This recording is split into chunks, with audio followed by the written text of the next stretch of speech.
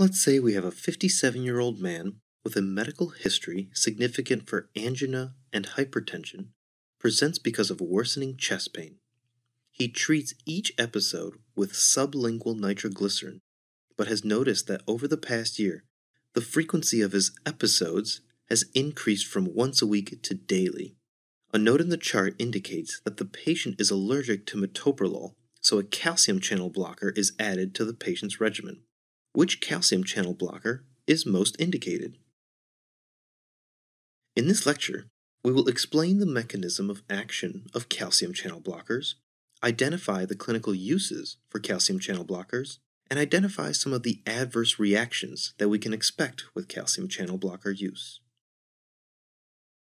The main difference between the dihydropyridines and non-dihydropyridines, besides the non in the beginning of the name, is that the dihydropyridines block the calcium channels on smooth muscles, while the non-dihydropyridines tend to favor calcium channels on the heart. Let's talk mechanism of action first. Recall that L-type calcium channels are located in the myocardium and are also responsible for pacemaker cell depolarization. Our non-dihydropyridines, Verapamil and Diltiazem, bind voltage-gated L-type calcium channels of the individual myocytes and also the pacemaker cells. This image from the cardiophysiology section is our cardiomyocyte, and on its sarcolemma, we can see the L-type calcium channels that we are going to block. This will drop contractility because there will be a decrease in the amount of intramyocyte calcium. Remember, the amount of calcium directly relates to contractile ability. Verapamil is more selective for the L-type calcium channels in the myocardium than Diltiazem. These guys are also useful for binding the calcium channels that pacemaker cells use for their phase 0 depolarization. If we bind the calcium channels responsible for the upstroke in phase 0, we are going to drop the rate at which we create and conduct depolarizations. This is why Verapamil and Diltiazem are useful in situations in which we want to drop AV nodal conduction speed, like AFib or aflutter. Why do we want to decrease AV nodal conduction speed in the situation of AFib or aflutter? That's because we do not want every single depolarization from the atria transmitted into the ventricles. Calcium channel blockers help increase the refractoriness of the AV node. Now, we shift gears into the dihydropyridines. They all end in dipine. These guys preferentially block vascular smooth muscle cells with less effect on the myocardial calcium channels, except amlodipine and nifedipine, which have equal affinity for both types of calcium channels. The dihydropyridines are more selective for vascular smooth muscle cells, so their clinical utility is for vascular tone issues, such as in hypertension and in spastic or Prinzmetal, angina, or Raynaud phenomenon. Let's apply this to see how we use this principle to treat a patient with subarachnoid hemorrhage. This patient wasn't very lucky and suffered a ruptured cerebral aneurysm. Remember, there are 3 layers covering the brain from outside to in. It's the dura, the arachnoid, and the pia mater. The subarachnoid hemorrhage means that blood is hemorrhaging into the space below the arachnoid. Blood will irritate the cerebral vessels and can increase the risk of vasospasm.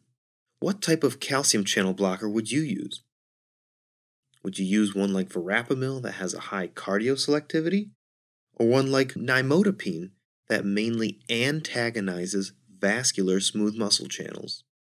Nimodipine is the way to go because we need a dihydropyridine that will inhibit the calcium channels on the vascular smooth muscles of the cerebral vessels. In addition, you can give the dihydropyridines or a non-dihydropyridine for someone in the situation of hypertension because they will both drop the blood pressure, but in different ways. Remember the equation: blood pressure equals cardiac output times total peripheral resistance. Your dihydropyridines will tend to drop blood pressure by arterial vasodilation, leading to a drop in total peripheral resistance. The non-dihydropyridines will tend to cause a decrease in the cardiac output by decreasing the heart rate and contractility.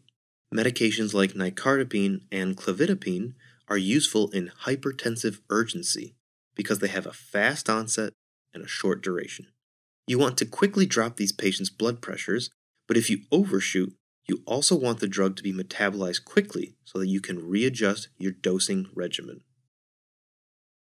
The toxicities associated with these drugs are directly related to their mechanisms.